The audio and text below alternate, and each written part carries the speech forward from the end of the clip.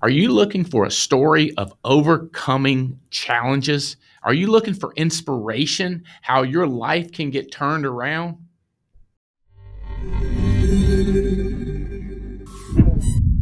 My name is Andy Albright. I'm in 24/7. Are you? I am president of National Agents Alliance.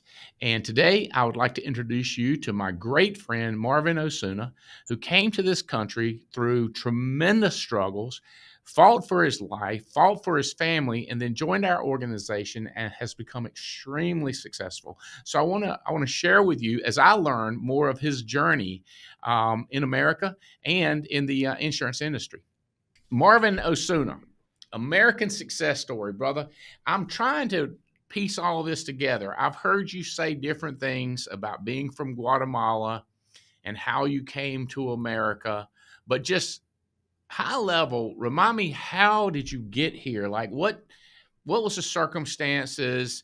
And I know it wasn't by the book. Talk to me. Yeah, definitely it wasn't by the book. Thank you so much. This is so much fun to be here and spend some time with you.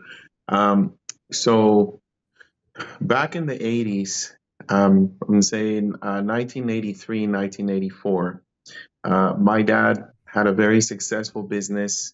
He had, built a business from the ground up, and he had, different trucks. They would transport food to different parts of the country. And he was approached in 84, towards the end of 1984, by a group of people, a group of activists, people that were against the government at the time. And they said, we need to come to you once a month and collect some money because we need to buy weapons. We need to, build our equipment. We build our army so that we could do what we need to do. And he refused to do it. He said, "No, I'm not going to do that. That's not what I work for." And Marvin, this is Guatemala, right? yeah, this is in Guatemala and Central America. Central America, and this is over 30 years ago. Yes. And was it government coming to it, or was it like the underground coming to him and kind of, I don't know if you call it extortion, but asking for money? Yeah. So this is what they called back in those days the guerrilla group, people that were against the government. And, Okay. All yeah, right. they had. It wasn't an official group. It was a guerrilla group who was against the official group. Correct. Yeah, that's mainly Okay. what it was. And so they wanted to buy weapons. So they would always do that. They would come to business owners, extortion. They would do whatever they could do to get money. That way they could buy weapons from other countries and everything. So he refused to do it. And about a week later, my mom noticed that there was a black Suburban parked across the street from our house. So over there in Guatemala, anytime you'd see a black Suburban for any number of days, close to somebody's house, dark windows and everything, that meant that the end was coming, that, something was going to happen to one of the members of that family. And so, my dad was traveling at the time, and my mom called and said, "Do not come home. They're waiting for you. They come and park their car here for X number of hours, every day. And they're just waiting for you to return. So do not come home." And so, this is what I found out later. They weren't telling any of the kids, what was going on. We're just going to school, living our normal lives. So what age would you have been? Yeah, I was 11 years old at the time. Yeah. So, one night I noticed that everybody was packing, and I remember asking, where are we going? Because I was used to, going on trips with the family. My dad made good money, so, thank God we would travel around and have fun and everything. But they said, well, this time we get to travel to the U.S. and once we're there, we're going to take you guys to Disneyland. So, they were trying to make it seem like, yeah, it was going to be a lot of fun. So I got excited. My little sister got excited. there's 5 of us kids, and I'm the fourth. I have 3 older sisters, and I have 1 younger sister. And so, being 11 years old and, hearing about Disneyland, of course, you get super excited. So I started packing my clothes, and they said there's a chance that we might be there for a long time. So, get whatever you can and take it, put it in your bag if it fits. So I remember grabbing a couple toys, and putting those in my bag, my favorite toys, which is so weird. It was a couple of wrestlers that I had bought in Mexico during one of our trips to Mexico. And so I put those in my bag, and then we got on the bus, and it was probably 2 in the morning. When we got on the bus, I remember it was very dark. We didn't sleep that night. And so that's basically what you had to do. You had to flee in the middle of the night, before, the people would show up in the morning. So took off. I remember we traveled for hours until we got to the border. We had Mexican passports, and so, we could travel through Mexico at the time. So, we took off, went through Mexico and basically just rode the bus the entire way. Unfortunately, what happened was that, through us, crossing Mexico and going through the different cities, we came to a place in Mexico where my father was detained, and he was asked to give up all his money. And they said, if you don't give us all your money, and then this was, the law out there in Mexico. They said, well, you guys are from Guatemala. So he said, yeah, but we got our passports, and, they're legal here in Mexico. And they're like, well, not to us. So if you don't want us to keep the women here in jail, for a long time, then, give us your money. If not, you can't go, or they can't go. We'll keep all the women and the kids. And so, of course, my dad, he had to give him everything he had. So that was like halfway through our trip. And so, from that point on, he was thinking, what are we going to do? It was, the 7 of us plus one of my aunts decided to travel with us, plus 2 of my cousins that my dad, he decided to bring them with us because they were suffering over there. So there was like, 9 of us or 10, something like that. And so no money, we're in the middle of Mexico. And so my dad decided to go to a church. We talked to a pastor, told him our situation, and we stayed in someone's house for like 3 to 4 days. And they bought us a bus ticket from that town all the way to the border, the U.S. border. So, in 1984, when you don't have a visa to come to the U.S., the only thing that they could do at the time was, and fortunately for us, my dad's sister lived in Lake Tahoe, South Lake Tahoe in California at the time. And she said, I'm going to pay for somebody to get you across the border. And so we waited in Tijuana for like 3 days. And then I remember one evening they said, okay, this is where we start our journey. So bring all your stuff.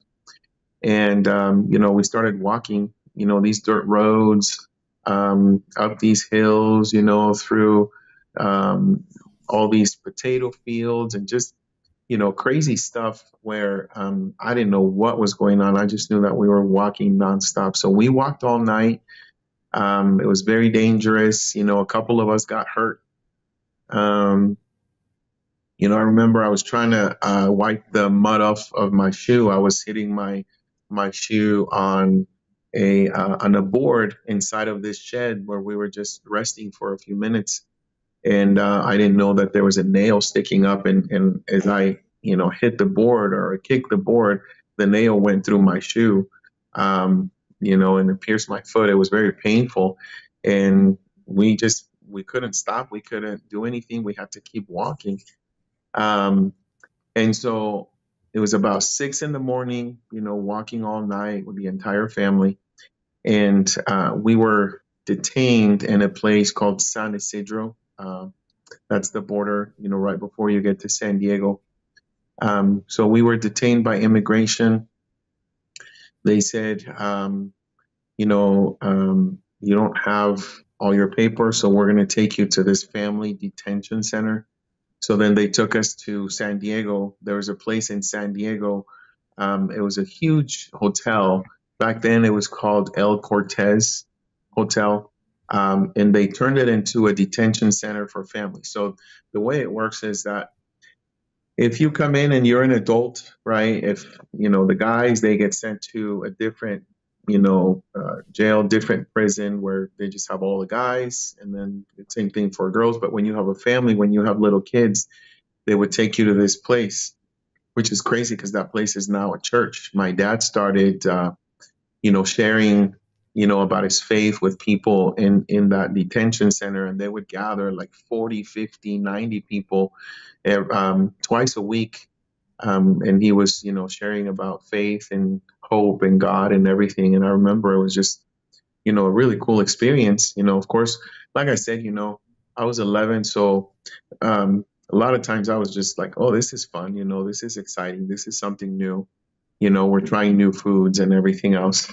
So after a month, my aunt paid a fine for us to be able to get out and come up to Lake Tahoe. And then after that, we were in court proceedings for a number of years, in which my dad was applying for what's called political asylum.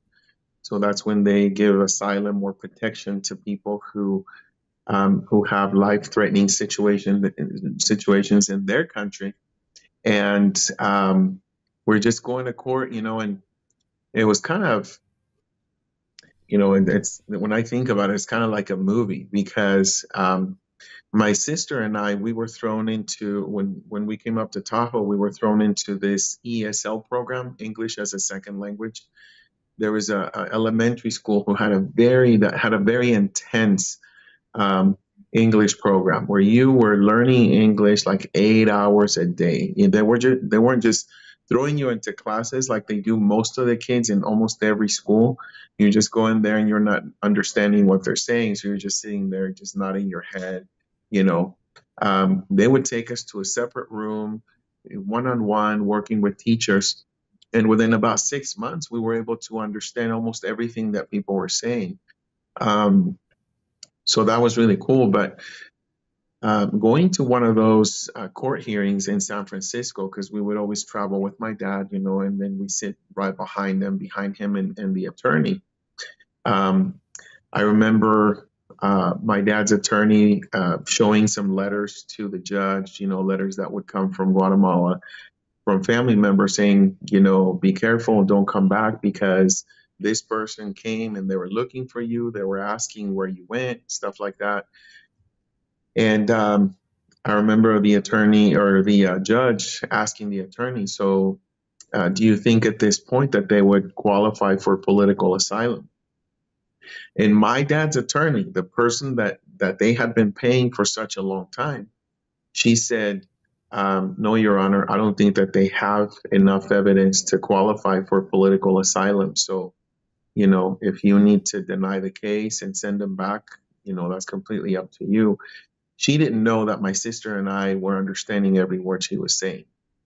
So we told our parents, after the court hearing, they decided to fire her and find other ways to appeal, the judge's decision. So for a number of years, they were filing appeals and, having court hearings. So, by this time, I'm like 15, 16, I started to notice like what was going on. And so at one point they said, okay, you have this, it was kind of like a penalty, for this particular situation or application. They said you have to remain inside the country for a number of years. You cannot leave the country. And, during that time, my dad was always, trying to find ways to get things right, to set things up the right way for us. So he hired another person out of Sacramento that was, working on his case and trying to get him to become a resident. So they succeeded. Step one was completed. Everything was good. And then this person said, okay, now I need you to bring me the fine that immigration is going to charge for your entire family. At the time, I believe that there was 4 of us at the time that my dad was applying for, because my other sisters were over 18. And so she said $2,000 per person. So, back in like, I don't know, 89, 90, my dad had to come up with $8,000 in fines so that she could send that money to immigration. Well, he brought the money to her. She lived in California. Didn't hear from her for another, like, I don't know, 2 or 3 weeks. So then my dad and I decided to go visit this person, kind of like a paralegal. No longer there. She had an office at home. The house was empty. I guess she did the same thing to a bunch of people, just said, immigration is asking for $2,000 a piece. So, she probably took tens of thousands of dollars. And so they denied my dad's application again because he didn't file everything on time and didn't pay the fines. So, that created another, for us, like another 10, 20 years of just trying to apply, trying to get things right. And, by the grace of God, I feel that, being part of this company and just having those aspirations, to travel and to do better. And, we started making money more than ever before, because before we used to make enough money just to pay our bills. Hold on. You skipped 20 years right there for me, bro. So you were taking me through month by month, and then we skipped 20 years. I know. So let's back up a little bit. All right. So your family basically escapes persecution in Guatemala. I would call it political persecution, because you had this guerrilla group and then the government group, and you didn't look like y'all didn't want to pick sides and decide just get the heck out of the country. Yeah. Is that a fair summary? That's correct.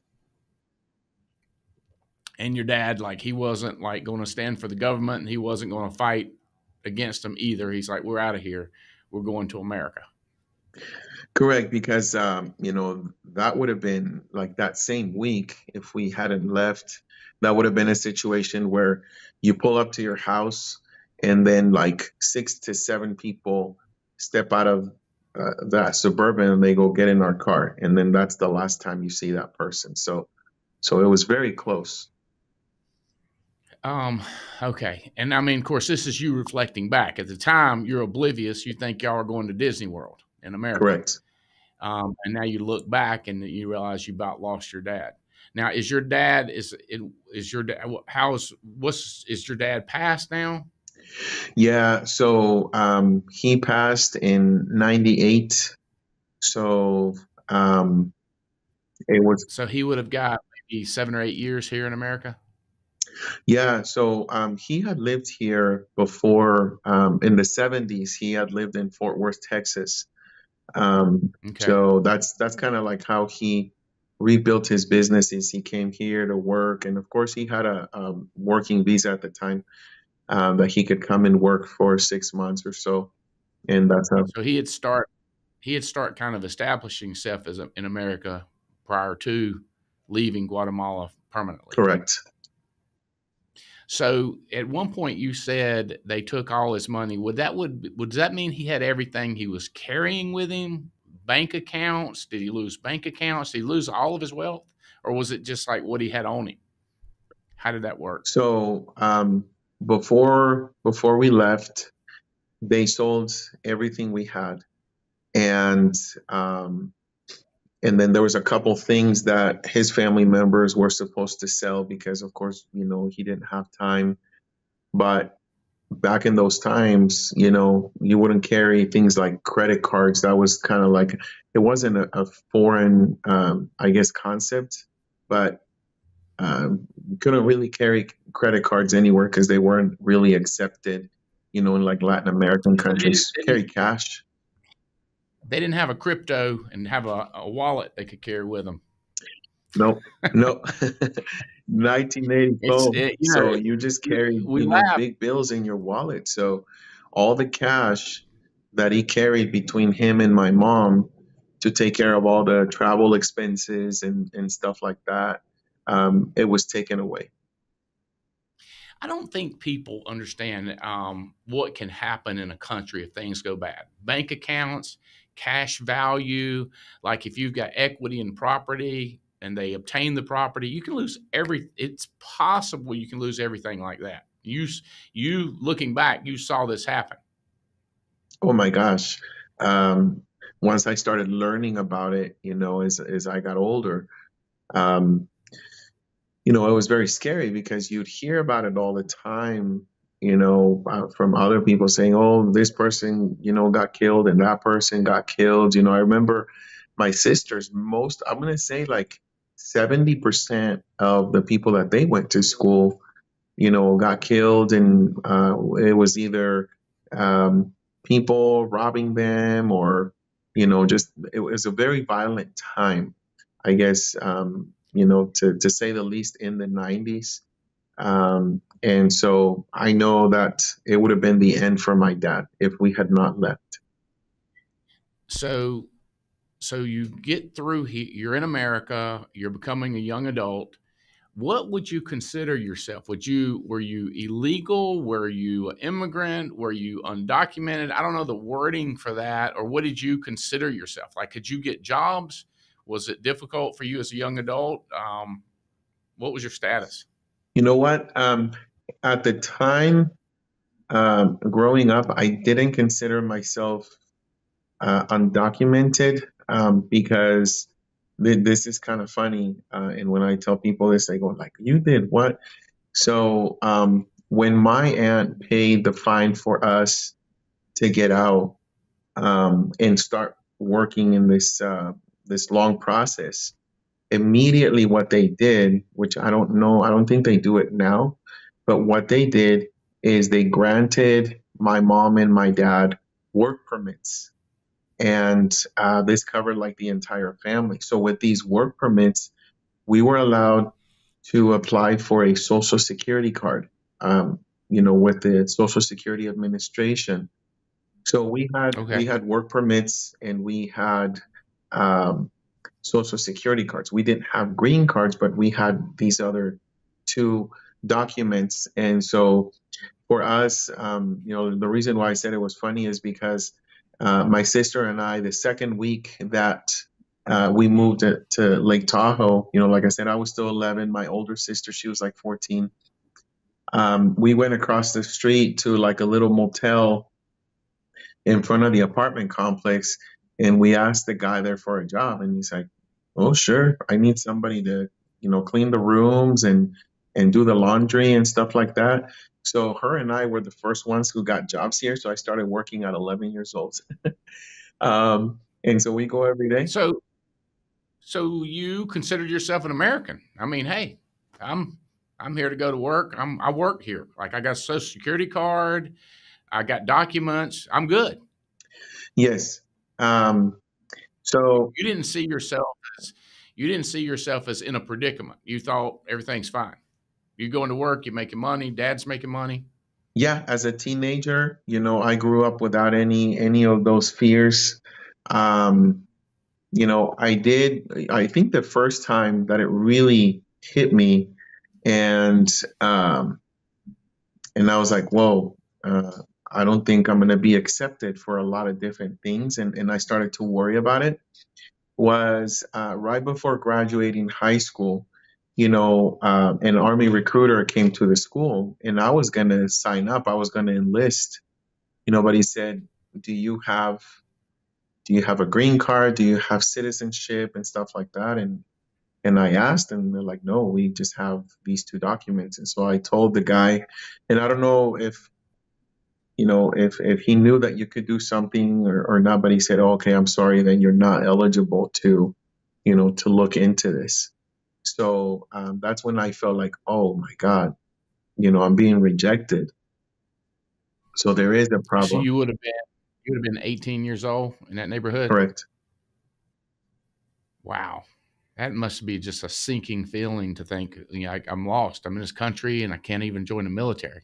Yeah, because I wanted to. I felt, that I needed to serve. And if we go back to that time, that was 1991. That was in the middle of the Gulf War. That was when, you know, Iraq happened, all that stuff. So I felt the need, like many of my friends, to go and serve. Wow. That's a lot, bro. So did you end up going to college? What did you end up doing the next few years right out of high school? So, my number one plan, like I said, was military. That didn't work out. So, second plan was I wanted to become either an engineer or a technician, electronics technician. And so I decided to sign up for school. I was going to go to Arizona and go to school there. Um, but for some reason, towards the end, right before leaving, I just had this feeling that it just wasn't right for me. Like I didn't want to do that for the rest of my life. So I had a conversation with my dad, and he said, "Well, whatever you want to do, we'll support you." And so I just started working, just different jobs, delivering auto parts, working in restaurants, just doing different things.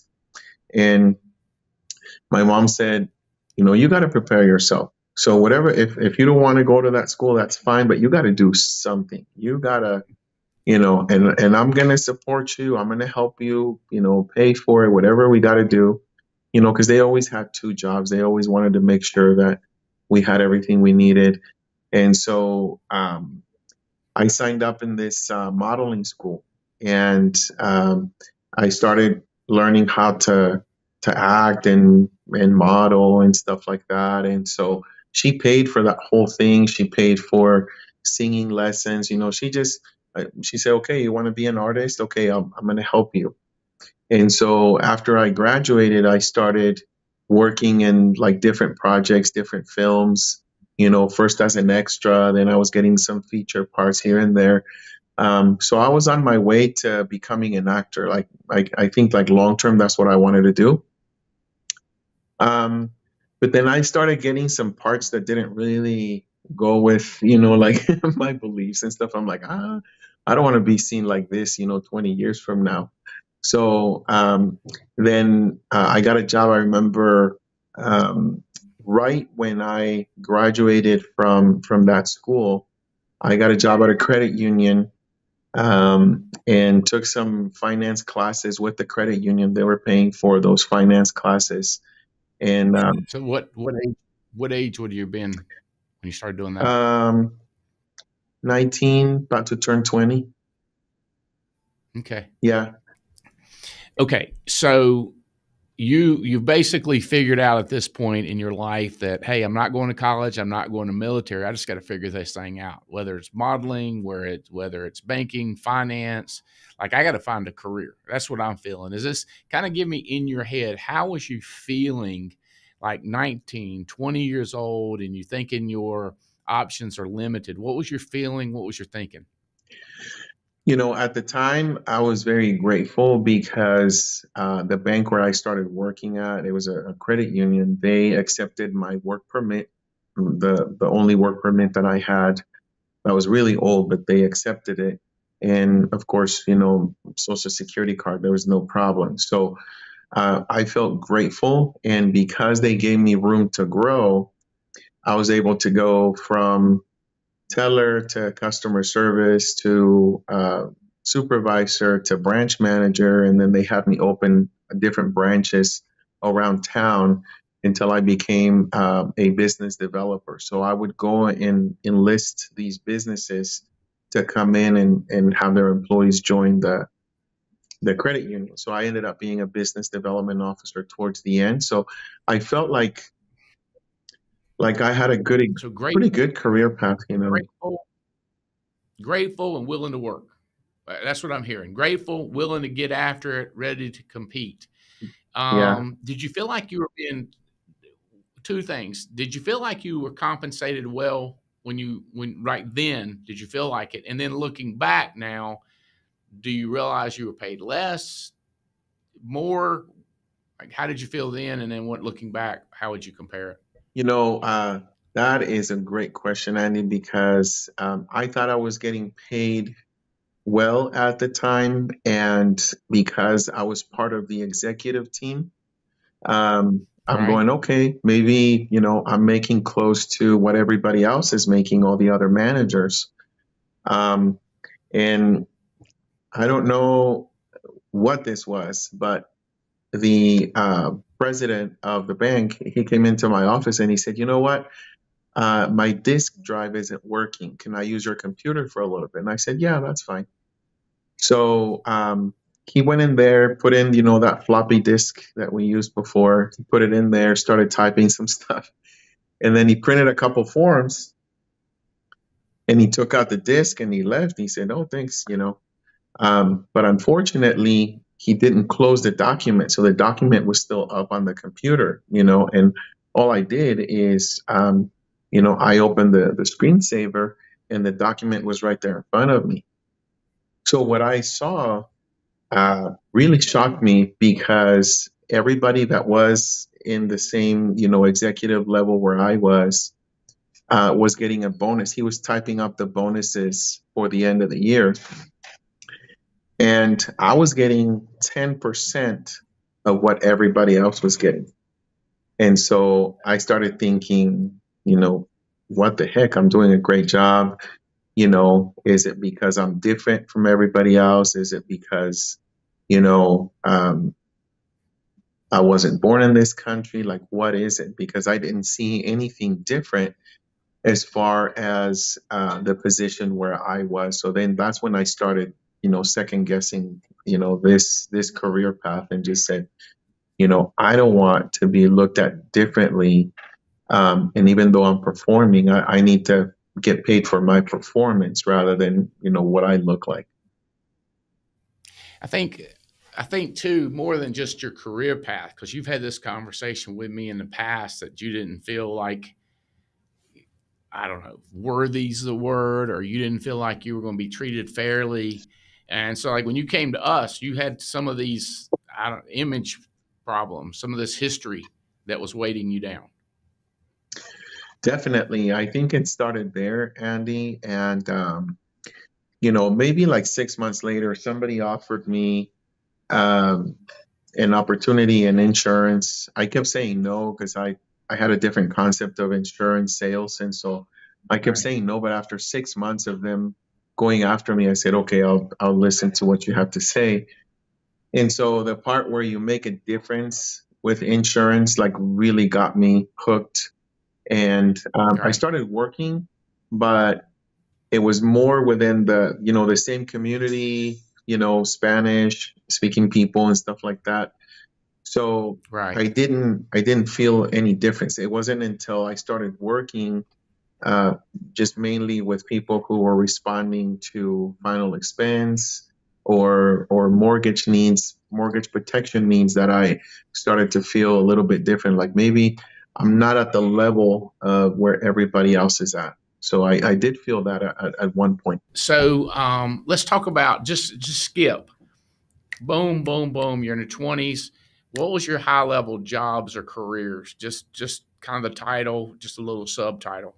Yeah, definitely. So through, I would say, late 20s and early 30s, my career was life insurance agent. I was a captive agent.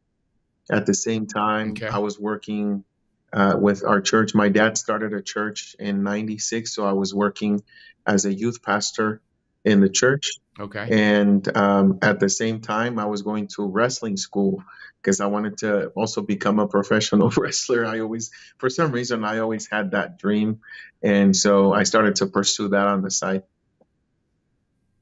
So we're talking mask, tight shorts, throwing each other on the ring ropes and body slamming and all that fun stuff. The WWE type stuff today, but back in the day, it was something else. Exactly. It was what they called independent territories. of wrestling. Jim Jim Crockett Promotions, WRAL. Exactly, AWA, all those types of organizations. You know, we everybody had their territory, and so we travel from territory to territory and wrestle with different people every night. So you're an insurance agent, youth pastor, and a wrestler all at the same time. Yes. When you say it like that, it does kind of make you laugh, Oh don't it? yeah. Yeah. That was fun, wasn't it? Getting in that ring with the big boys. Who's the most famous people you wrestled? Some of the most famous names that I got in the ring with were Greg the Hammer Valentine, who he's still alive. He's from North Carolina. Jim Neidhart from the Heart Foundation. He's from Canada. Um, Val Venus, who was also a wrestler from the Attitude Era. And my last match was going to be against Rey Mysterio, but he had an incident in Mexico where one of the wrestlers died in the ring, and so he quit wrestling. So I didn't have that dream match that I was supposed to have with him because he was, you know, more of a modern superstar where you once you wrestle with people like that, then your name starts getting out more and everything. So um, just things that you look So no forward to in that Blackjack business. Mulligan, no Ric Flair, no Ricky Steamboat.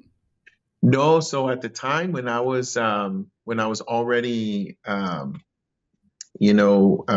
really getting my name out there, and I had the heavyweight championship, which I held for like 9 months. They would bring people in that had a big name and or they were a wrestling legend. But I think at the time, Steamboat and Flair were already working as producers for their big companies, the bigger, wrestling companies. And so they were working behind the scenes, but I would have loved to have gotten in the ring with people like Ricky Steamboat or, you know, uh, Ric Flair, for that matter, for sure. Okay, so you're more West Coast, I'm more East Coast too. So it's a lot of names depending on where people are from. So so captive, so that's like where you only got a very limited product line, don't have a lot of leads, or you're really kind of, it seems tied down to me. Looking back, do you see it as that? Oh my gosh. It's like night and day because as a captive agent, you only have two products to work with. If the person doesn't qualify for any of those two products, they get declined and we can't help them at all. So like half of the people that I wrote, I would have to call them back and be like, sorry, bro, but you have high blood pressure. Like, no, I don't have high blood pressure. I have white coat syndrome, which means that when you get in front of a person in the medical field, you get nervous and your blood pressure goes up. And they're like, I'm okay. And I'm like, I know you're okay, but they're saying you can't get insurance. I'm sorry. So I did that for like, over 10 When you're years. when you're limited like that, don't you feel like now looking back it's a disservice to your clients? Oh my gosh, 100%. Because looking back, I know that we could have helped every single one of those people. So they were getting turned down left and right for things that were just silly. You think about them now, and it was like, oh, borderline cholesterol, they would get declined. And we had no leads. The idea of a lead was, hey, Marvin, you want leads? And I'd be like, yeah. And boom, they dumped a big phone book, all the white pages on top of my little cubicle, my desk, and be like, all right, here's your leads. Go again. So, So there was no marketing, no direct mail, no internet marketing, no telemarketing, no search engine optimization, no Google, no AdWords, nothing like oh that. my gosh, no. The only thing that was Seminars, no mailings, or seminars, or nothing. nothing like that, because after your first 2 weeks of training, they kind of like let you go. So there's no meetings, there's no training, there's nothing. They just send you one tape, one cassette, or one CD a month, and like, hey, listen to this. But other than that, nobody really cared. So during this time, you get married, you have three beautiful kids, you're growing a family. You're not elaborate, but you're growing a family, right? You're making a living. You're scratching out a space on this in this country? Yeah, at the time, I think that the most I made was $79,000 a year. So we were able to, buy a house. It was custom built, so we got to choose all the nice things about the house, the features and everything. So we were doing okay. And then Yeah, 2008 you're happens. rolling. You're in America. Oh yeah, 8 was crazy. Mhm. Yeah. So, living the dream, having kids, it was an exciting time, in our lives. We have two boys and two girls. And so we were just super excited. But unfortunately, when you don't have a system like what you mentioned earlier, where you have leads, you work with people from all walks of life, you have to be specific to one market. So in order for me to be successful, with the other company, I had to focus on just like one segment of the market, which for me, unfortunately, I mean, back then, those were the people making money, but unfortunately, builders, painters, framers, uh, people that were cleaning yards. In other words, I was working with all the people who kind of walked away from these construction sites in 2008. Okay, so let me restate. So high level, you're preaching. You got a youth pastor. You got an insurance license. You're with this captive group, very limited, and you're doing this entertainment gig called wrestling. Yeah, So it is real sports, but it's a lot of entertainment. So you're doing all that. You get married, 4 kids. You live in kind of a standard American life. It's not terrible, right? I mean, it's a good life. You're doing good. yes, yeah. Standard life. I mean, that we had the car, the house, nice neighborhood. You know what I mean? And don't get me wrong, Andy. I was always looking over my shoulder because I had heard from different people that were kind of like in the same situation where I was, where they were kind of like in limbo. And, all of a sudden, 3, 4, 5 different police cars came to their house and they said, we got to take you in because you're not, legal to be here. So we're going to deport you. So I heard, So that's in the back of your mind. You're still worried about all this. no doubt, like my entire life, I'm talking like over 30 years, living under those shadows. Um, Did you ever try to leave the country during that time, or did you just know that was a bad idea? Well, earlier, when I was younger, it was real easy to cross the border and go to Mexico and like go to a restaurant or whatever, because That's different. That's different than leaving the country. yeah, right. um, but you know what? I really had no desire to leave the country because most of my family was here, and that's when everything was changing. My dad passed away, so I was more like, I got to be here, take care of mom, and my kids. Everybody was having children, so the family was growing. So I really So there was no I want to go to Italy. I'd love to go to South Africa. I'd love to go to Nigeria. I'd love to none of that. I know I'd go to France. You're not thinking that. You're thinking middle America or just lower, maybe lower America. Just do my deal. No head up, head down, Exactly. And raise a yeah, family, pay the I bills. had no dreams to travel or to do, all the amazing things that we do now. I had no ambition at all because in my mind, this is what I was thinking. And I'm gonna get very transparent here. I don't know how much of this I can say, but um, almost every day when I opened the garage to warm up the car so I could take my kids to school, I had that moment where I turned my head to see if there was like an immigration agent waiting for me outside of the house or something like that. So I always had that fear, that At least it wasn't a black Suburban you were looking for.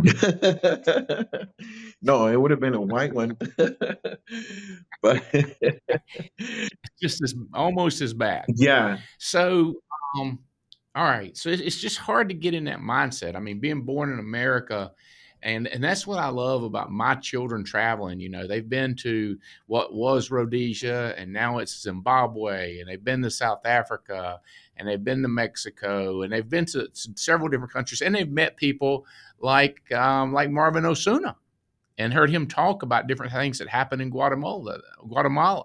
And they've people like Olga Mathis, who saw things happen in Colombia, which is similar to some of the stuff that you've had happen to All you. right. It's having your eyes open to what can happen and the opportunity that we have in front of us in being born in America, or like you now that you are a full blown American, right? You're a citizen. You got everything now, right? Yeah, so thank God, I was able to hire attorneys, now that we're in a better position where we can pay our bills and put money away or travel or do things. I was able to pay because it's very expensive to hire attorneys and go through this whole process, which I had done before many a times, but I was always denied, and I would start the process all over again. So, So without money, you're just stuck. Yeah, I mean, unless somebody gives you the money or you earn the money to pay for attorneys and fight the bureaucracy, you're just kind of stuck and you just live your life. exactly, you live. It's not a terrible life, but it's not a dream building life. No, not at all. Like you said, you just keep your head down and you hope that they don't come to your doorstep because you're afraid that if you leave your family, you're going to be stuck somewhere for about a month before they send you back. And so your family's going to suffer because you're the main breadwinner. And so that was my biggest fear. So like you said, I had really no ambition. I just kept my head down and went to work. So, um, so let's go back. So we connect, a friend of mine, a friend of yours, and we ended up working together through the alliance, still in insurance, but of course now we offer a huge array of products, financial advice, investments. It's just so many things we offer now. But when you first got involved, you did not. I don't think you envisioned it even as good as you've done. You didn't picture it that good and what you could do with it.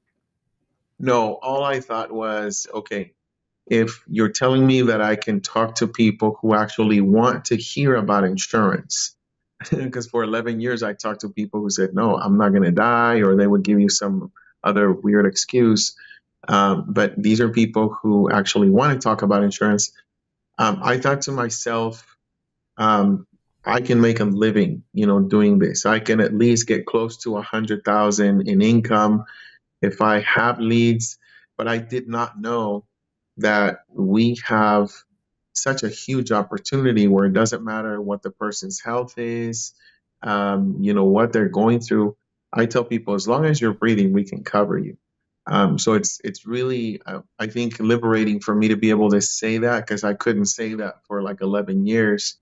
And so now when I talk to my clients, I'm like, I know we can cover you. So it's a huge opportunity just knowing that we have this suite of products and that everybody's welcome. That's huge. Not having to turn people down. That was big for me and has allowed me to triple, quadruple my business, because I was losing a lot of money turning people down, and of course this was after a 2 month ordeal with the blood tests and the medical reports and stuff like that, because everybody that we wrote had to go through that whole fully underwritten process with where they take blood, urine, all that crazy stuff, and then 2 months later, sorry, you don't qualify. That was hard. So, hey, but Marvin, also that you wasn't being judged, that you could move up, that you could make as much money. That feeling had to come oozing out from our organization. Also, because of the variety, the diversity of success that you saw when you came with our organization. It was like living in a black and white world, and then you go through this curtain and everything's in color because the contract I had before, and I'm serious, man, that's how I felt. The contract I had before as a captive agent would pay me 50% commission for 20 years. After 20 years, I could retire, and get a little bit of money sent to me every month, which wasn't much, but my contract never changed. You signed a contract that said, this is my commission. And if I stay with the company, like I knew a guy that was with the company for like 50 years.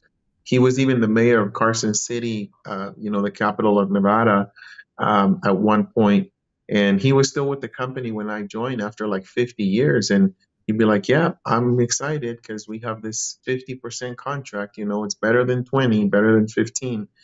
And I'm like, okay, well, that's how insurance companies work.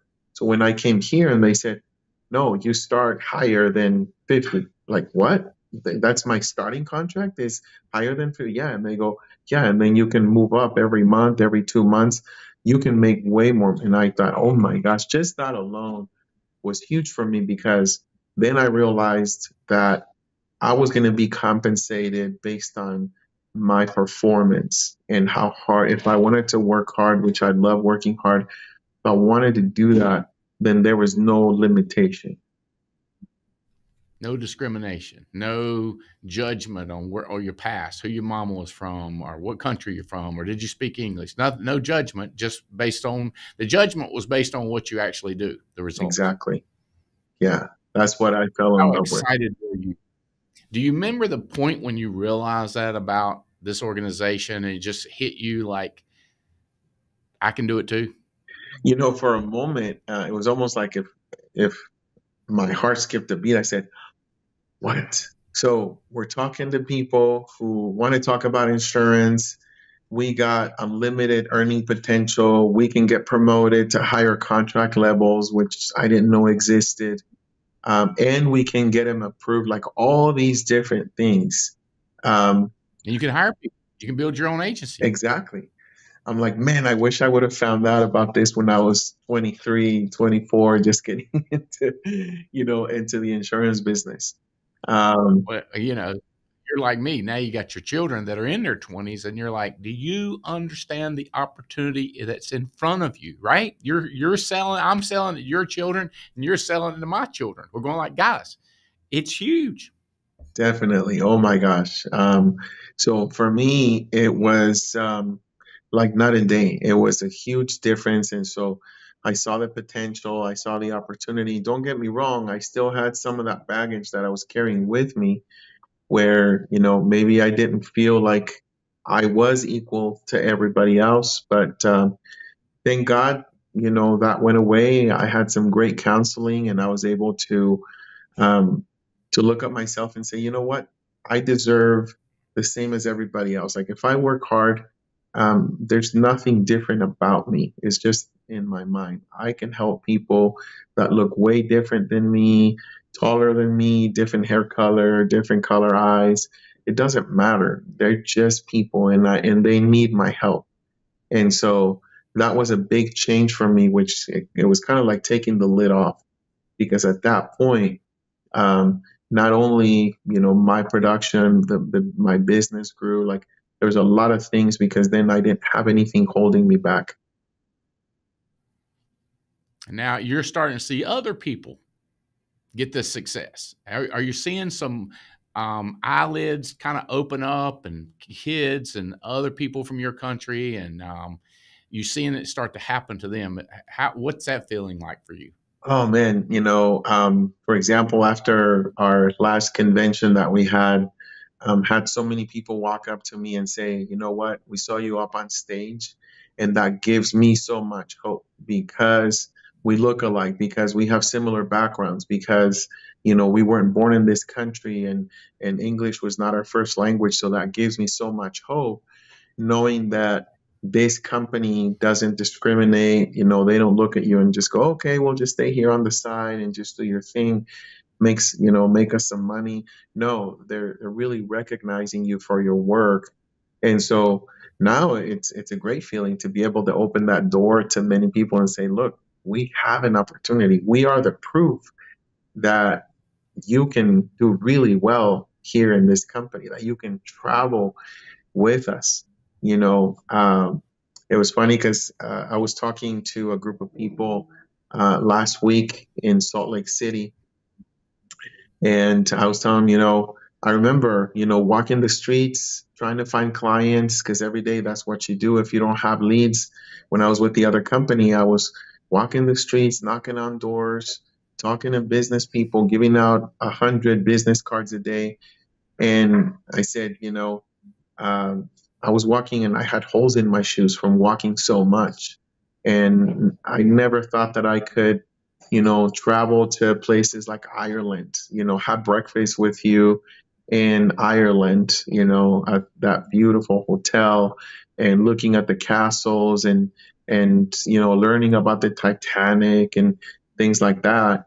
And now being able to travel to Guatemala, to my country where I was born, and to show all these things to my kids and my wife, and saying, "Hey, try this food. Hey, check this out. Let's go across the lake. Rent a boat. Let's rent a cabin." Doing all those things. I mean, it's like a dream come true. If you look at the background, if you look at, like, yeah, you had to leave your house in the middle of the night. You were a little kid, and almost your entire life you live with that shadow behind you, just going, okay, is this the day when they're gonna take me? What's gonna happen? And now being able to travel, because for some people it's like, oh, traveling's traveling, but for me it's a dream come true, because I'm able to do that now, and we couldn't do it for so many years, and I don't have that fear anymore. Okay, so Marvin, let's talk about the feeling of now being in a business, not alone, but with other people, but it's your business. How does that feel to you? In a sense, in my particular case, I feel protected, because what this company has allowed me to do, and build the financial stability, to have attorneys on my side, and to take care of my status, to correct those situations, has made me feel like, everything that the company provided has given me security. It has given me that protection that I needed, to make sure that my family was going to be okay. And, knowing that we can see each other, we can eat steak and lobster anywhere in the world. It just makes me feel like, yes, I am part of the family. I feel like I belong. Um, I feel just grateful, every day that I get to work and do this thing, and help other people, because I know that if I need help, I can reach out to you. I can reach out to the rest of my friends in the business, and we're a family. It's just a weird feeling, because when I worked for the other company, nobody wanted to give out their secrets or help the other person. But over here, I feel like everybody's going, here, grab my hand. I can help you. This is what I'm doing. So it's a great sense of Nice, peace. Yeah, for sure. nice. Okay. So Marvin, talk to me a little bit about the view for you and Rachel, and for your children, and the legacy that you live and that you leave on earth, what you now see, what's your vision now, what's your dream? Oh man, I love that question, because talking about legacy, I know that no matter what happens, we've been able to teach our kids, to love God and family, and be able to work hard. And since they started seeing us, travel to Hawaii, and just do all these different things, as soon as they turn 18, they go, well, I want to get my insurance license too, because I see what you do. I see that, you're making money. And it was different, because I didn't have to tell any of them to join our business, or to get their license, because I always told them, I'll support you. Whatever your dream is, I'll help you, and I'll support you the same way that my parents did for me. And so now that they see this opportunity, as soon as they turn 18, they're already studying without me even knowing. Like, they got a online course somewhere, I don't know where, but they're already studying because they want to get their license. And they see that this business has so much opportunity to where if they want to become entrepreneurs or follow acting or sports or whatever it is, they know that this business is that vehicle that can provide the finances so that they can build their dream. Because a lot of people, have dreams, but they never have the right vehicle or the opportunity to get there, because most of the time it's because of finances. And so I love the fact that they see this business and they see the opportunity, and now they're talking about, buying a house in Guatemala and buying a house in Florida and buying a place in Hawaii and traveling around the world. They can't wait, to be able to do that. So I know that this opportunity has given Rachel and I the ability to dream bigger past that point of just making money to pay our bills, but to just grow and allow our kids to see it. So I know that they all see it now. So it's just a matter of, like, how far are they going to take it, and what is that going to do for the next generation, so that when they have kids, that they can live a totally different lifestyle, because before, like Rachel says, sometimes, when we're talking to people about the opportunity and how we started, she says, before we used to buy them $1 cheeseburger at McDonald's, $1.29 cheeseburger, so that they could go and play in the little, playpen there. But now I get the opportunity to tell my kids, hey, don't look at the right side of the menu. Just tell me what you want. Like, what are you craving right now? What would you like to order? And so look at the left side of the menu so that you can. So those are, things that for me, they're huge because of where we were before. And so I have been able to see the opportunity and model the opportunity, not tell my kids so much like, hey, this is a great opportunity, but they're seeing the work every day and they're seeing the reward every single day. And they're seeing us traveling and stuff like that. So they're like, that's what I want. I want to do the same thing. So I love to hear that, coming from them, and just knowing that they're going to do way better than we did. So I feel blessed, in that aspect.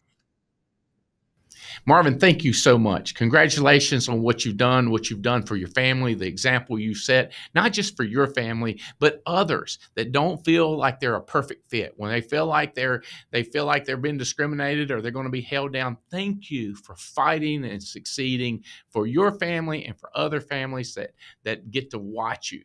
You're on a bigger pedestal than just right there on your home, buddy. You're on a national scene. Thank you for serving. Thank you for giving, and thank you for this interview. You've been so open and honest. I appreciate your time. You know what, Andy? I am so grateful because through this opportunity, I have been able to let open and just say, you know what? Because we were praying, because one time Rachel and I were crying and asking God and say, open a door for us. We didn't know that it was going to be again in insurance. And now that he said, okay, here's the door. This is the family. These people honor me. When we came in, that's really why we decided to plant our flag, was because of the heart, the faith, and the belief level. And through this opportunity, we've been able to take our kids and take them to a school where we had to pay, but it was just an amazing opportunity because they get to talk about the name of God every day without any problem, any hesitation. And that has been a huge foundation in their life. And I just want to thank, my Lord and Savior Jesus for giving us this opportunity, for opening this door for us when we thought we didn't have any more hope, when we thought like, okay, now we just got to go and do these mediocre jobs and just do whatever we can to survive. He opened this door for us. He introduced us to you and this wonderful opportunity. And we're just so grateful for that. So it is an answer to that prayer when Rachel and I were going like, where do we go from here? What do we do? Are we going to be homeless? What's going to happen? and he heard our prayer, and he opened the door to this wonderful company. So, man, I'm just feeling excited and grateful for this opportunity. Amen.